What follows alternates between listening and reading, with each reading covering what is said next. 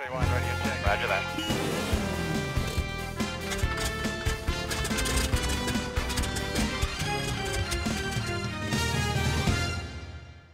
Well, folks, on our Military Collectors TV series, I know it's been long anticipated. 8+ years I've been working on this WC53 Dodge Carryall, okay? I've posted along the way pictures. We'll do some more just from a historical perspective. But listen, before I show you the rest of the vehicle, it is absolutely done. It's pristine. I've got to thank several people. First, I've got to thank Lindsay Orr from Florida, who did all the body work and all the paint work first. We actually did it in reverse, as you may remember, before I did all the engine. Then I brought that thing back up here to South Carolina, put it in the shop, thought that I would be able to do a little bit more restoration. Didn't do that. It sit here for about 4 years, just piddling with it. And I loaded it back up on a trailer, took it to Brunswick, Georgia, and my good buddy down there who sells WC and Dodge, he is a Dodge expert down there. You might catch some of his parts on eBay.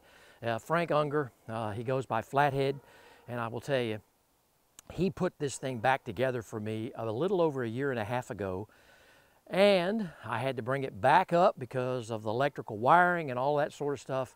And then Dave Cartledge and his crew down at the Military Vehicle Collectors Club of Columbia, here in Columbia, South Carolina, Dave and his crew wired it all up, and I tell you what it is right now.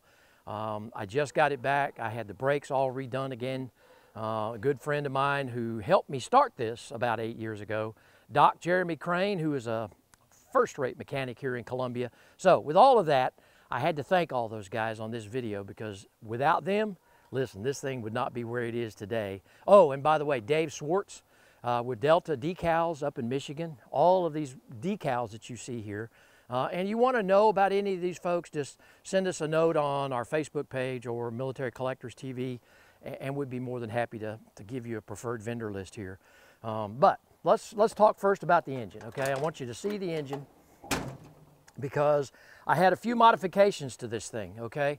First of all, I did not do the generator and put it back. I put an alternator kit, and that's courtesy of the folks out at Vintage Power Wagons out in Iowa. Then the starter, I had a friend of mine here in Columbia who actually sent off to a company and had this starter put in here that's all in one, okay? There's no separate Bendix and all of that sort of thing, because a lot of times when these things won't start, that Bendix won't kick when the flywheel turns and you're stuck. You got to go in there and manually do it. So I fixed all that and put a new upgraded starter on there. So with all of that, the Perktronics electronic kit, again, this is a T214 engine. It's all been restored and redone. And actually this engine had to be pulled back out of here because the mains and the rod bearings and all that stuff somehow got all discombobulated, and we had to pull that back, and Dave Cartledge and his guys did that again, and then we had to change all the bearings out in the engine and put it back in there. So it's just been one of those things that it happens, okay? I'm not a mechanic, you know that. I love these things, and I love those guys that turn them wrenches, okay? Let's talk one particular thing here. Let's look inside.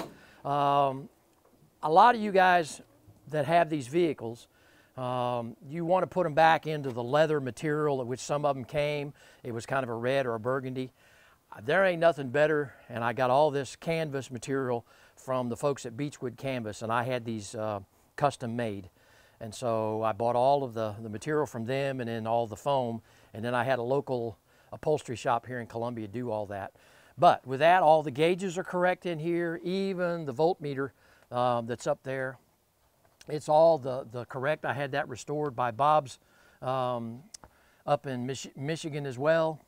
And again, I've kind of done all of this along the way, but you know, it's just one of those labors of love and a lot of money, okay? These things, yeah, they only made 8,400 of these during World War II, you know, and so the WC series was on a 3/4 platform after about 1941. So this is basically the same as the WC54, the ambulance, but they put a different body on it. So everything else is pretty much the same.